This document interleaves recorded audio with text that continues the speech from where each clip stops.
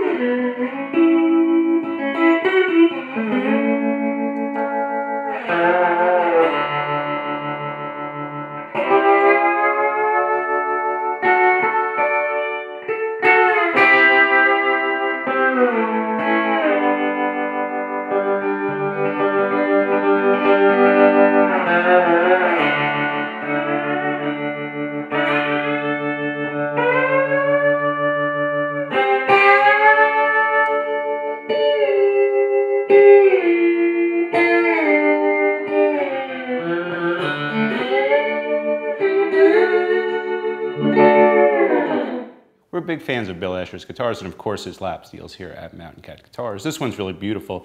The Superior Koa top is really amazing to see. For more information about this and other Asher products, please visit our website at mountaincatguitars.com or make an appointment, come on by and try one of these.